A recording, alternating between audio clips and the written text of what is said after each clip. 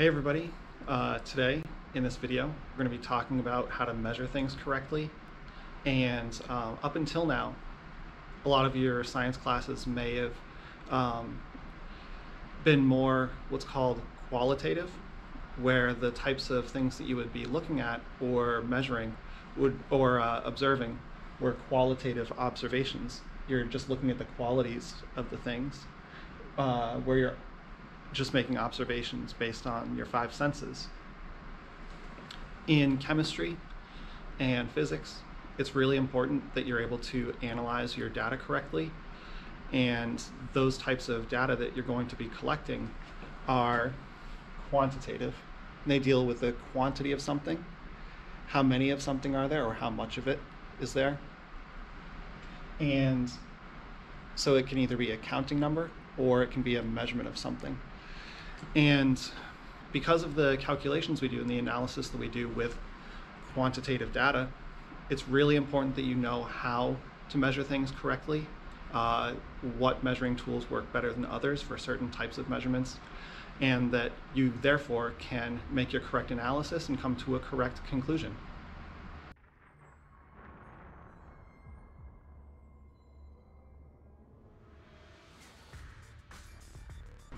All right, so first we're going to start off by looking at the concepts behind how to measure correctly, and then we'll look at a few examples.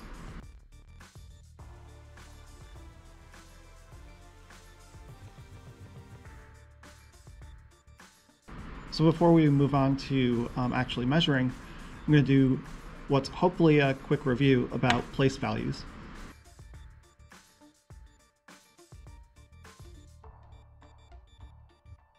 So if you have a number and it has a decimal point, I'm going to put blanks representing the three place values after the decimal point, and three blanks to represent the place values in front of the decimal point. So for this one, do you remember what the name of this place value is?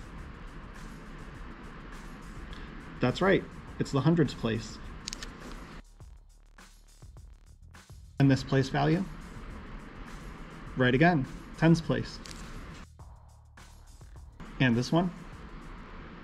Yep, the ones place. And then these, tenths, hundreds, and that's right, the thousandths place.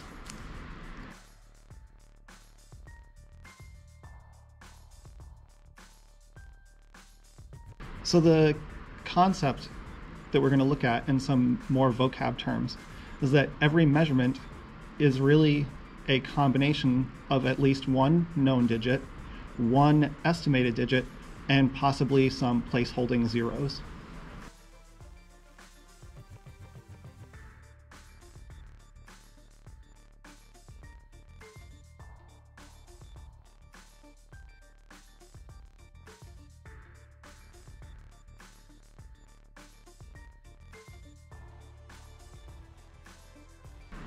Now, I was careful when I said this and when I wrote it that it is one estimated digit and only one. We'll see what that means when we look at some examples.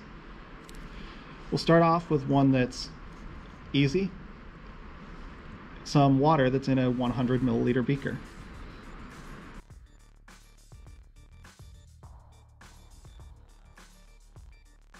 So this is one of our 100 milliliter beakers. You should have one in your lab drawer. And we're going to sketch it and then draw in a level of water into that sketch.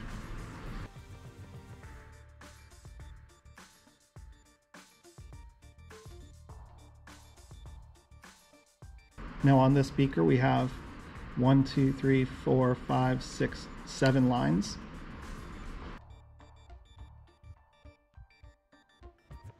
And the longer lines are labeled 20, 40, 60, and 80.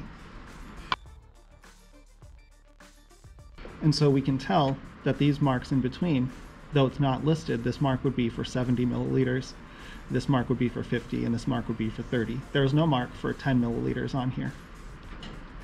So at this point, I'm going to draw in a liquid level.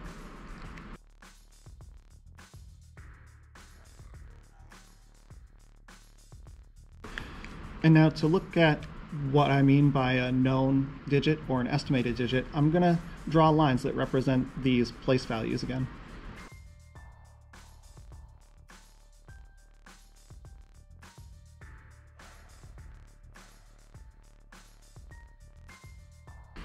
We'll start with the biggest place value, the hundreds place.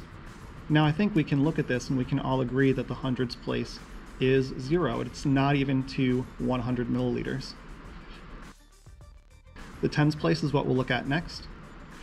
And this line represents 40 milliliters, this line represents 50. The water level is between them. And so we know that it has to be in the 40s. The value for tens has to be 4.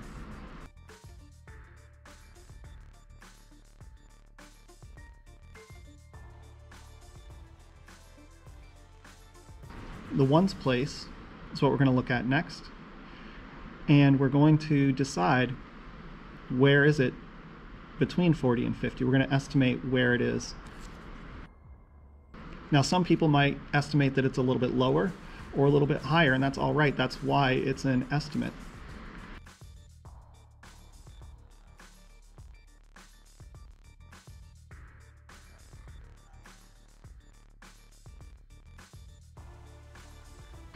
Now again, in the statement above, we're only allowed to have one estimated digit. And so these would not even go into this reported out measurement. We wouldn't have anything in the tenths, hundreds, or thousandths place.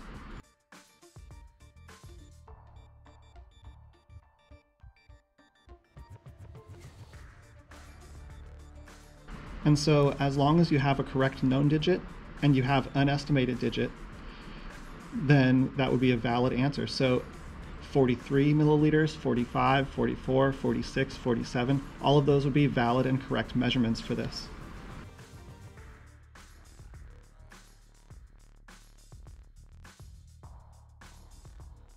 If someone tried to say 45.2 milliliters, this is not a valid measurement for this tool because it tries to give more detail than this beaker would let us get.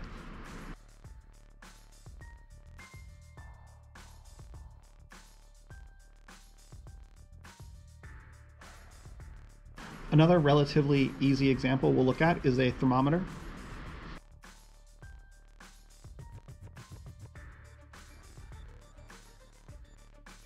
So on this thermometer,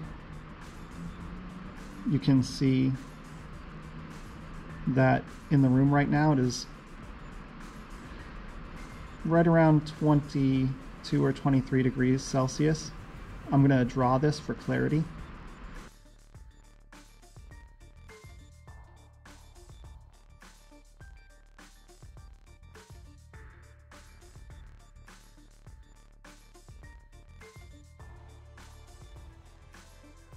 So on the thermometer it had a line that was labeled as 20 and a line that was labeled 30. In between the two it had a longer line, and in between here and 20 there were 4 small lines, and in between here and 30 there were 4 small lines. And the level of the red colored alcohol in the thermometer was to here.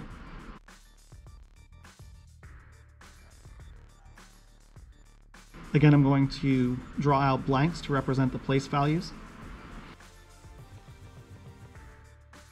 And in this one, for the hundreds place, we definitely know that it is less than 100 degrees in the room right now. We definitely know that for the tens place, because the alcohol is between the 20 and 30, that it definitely is in the 20s. If we look and count, each one of these small marks should be representing 1 degree Celsius, and so this would be 21, 22, 23. We can see that the level of the alcohol is between the 22 and the 23 marks, so that has to be a known digit. It has to be a 2.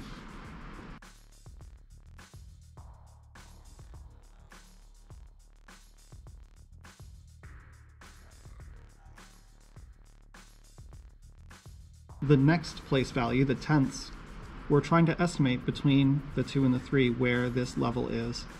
And so this is going to be our estimated digit. Whether you estimate that it's a 7, an 8, or a 9, all are valid.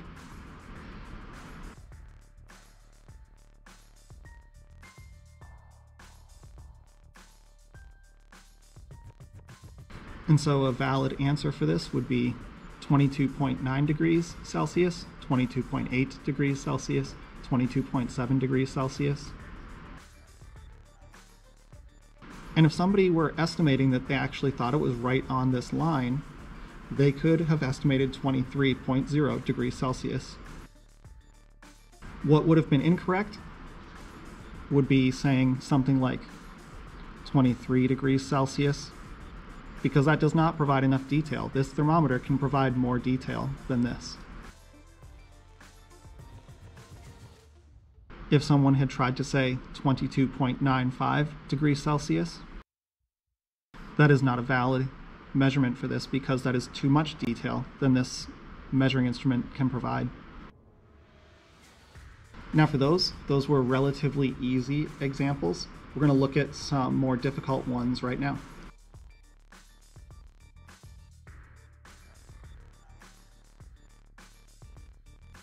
Now, the trickier examples are tricky because the lines that are on these measuring tools don't represent 1 at a specific place value. We're going to look at this 250 milliliter beaker here. We're going to sketch it and draw a water level in it.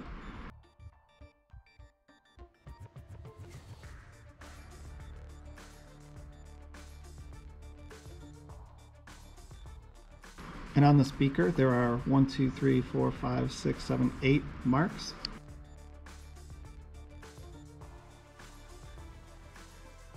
With each of the longer marks being on this side of the line, going 50, 100, 150, and 200. On the other side, there are markings as well. Those would be used if you had filled it up to the 0 mark and you're measuring how much you pour out. We typically don't use them. And so we'll stick with these measurements. I'm going to put out our place values again. And I'm going to draw in a level of liquid.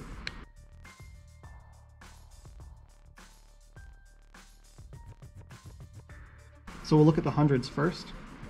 And we can see the liquid level is between 100 and 200 milliliters. And so at the hundreds place, it has to be a 1. So that is a known digit. The tens place now, we're looking at this, and we know that the level is between 100 and 150. And it looks like it's right on that line. So we're trying to decide, is it going to be a 2 or a 3 here? This is where people get confused, is that even though it looks like it's on the line right for the midpoint between these two, and they think that it should be then 125 milliliters, is that really at this point, this is what we're estimating. It's estimated because there are no lines that represent 1 at this place value, so there are no lines that represent 10 milliliters between here and here, and so this is an estimated digit.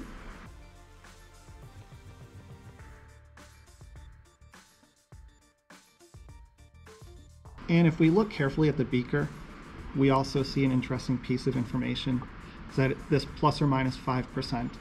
And so what that means is that these markings, there's some uncertainty in them anyway, and though 5% doesn't seem like that much, 5% of 200 milliliters would be 10 milliliters. And so people might think that it's right on this line and think that we should put 125 milliliters, but really when you understand that it could be plus or minus 10 from that, we do understand that it could be maybe just 120 milliliters, or it could be 130 milliliters. So that's why it's estimated. Now we can't just say that it's 12 milliliters, we do need to do something, and so we have to put in not another estimated digit, but a placeholder, a 0 as a placeholder. And so when we would write this measurement out, we would have to write 100 20 milliliters. I did not put the decimal point because if there's a place holding 0 in a measurement, you don't put a decimal point.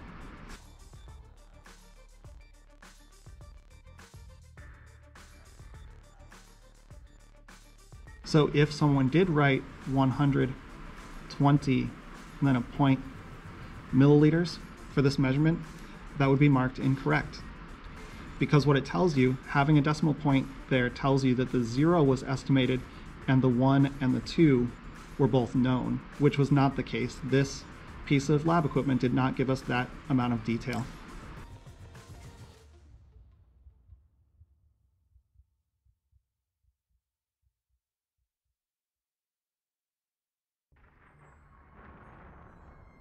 And this was just not the case. Remember, we had to estimate the 2, and so the 0 was a placeholder. It was not an estimated digit. We'll look at one last example. Again, it's tricky. This is a 10 milliliter graduated cylinder, and I'm going to draw it for clarity.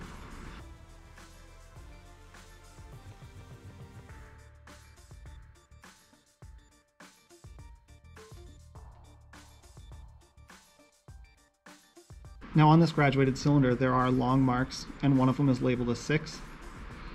And the next long mark that is labeled is 8. Now there's a medium length mark directly in between those two. And then between this medium length mark and the 8, there are 4 small marks. Likewise, there are 4 small marks between here and here. I'm going to draw in a liquid level.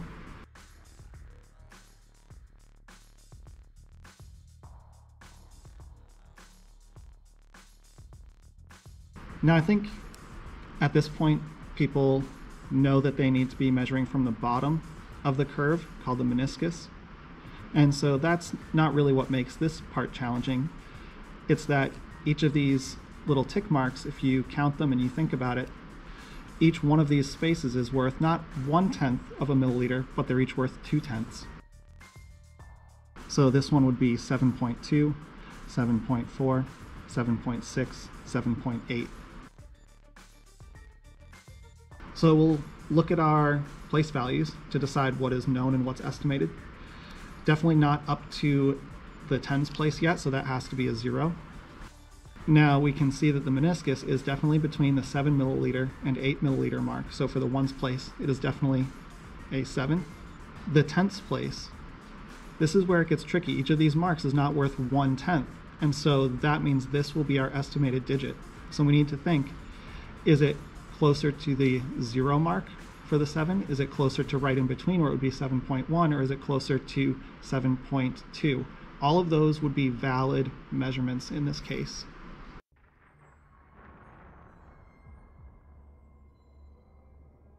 One that would not be valid would be 7.3 because it is definitely not over the 0.2 mark. Another one that would not be valid would be if somebody wanted to go with. That is not valid because, again, it gives too much detail.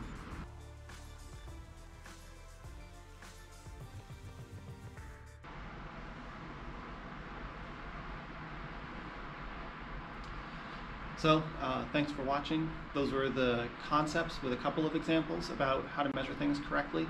Next, you're going to be looking at lots and lots of examples of measurements taken correctly, and then you'll come into class to practice those skills on your own. Bye.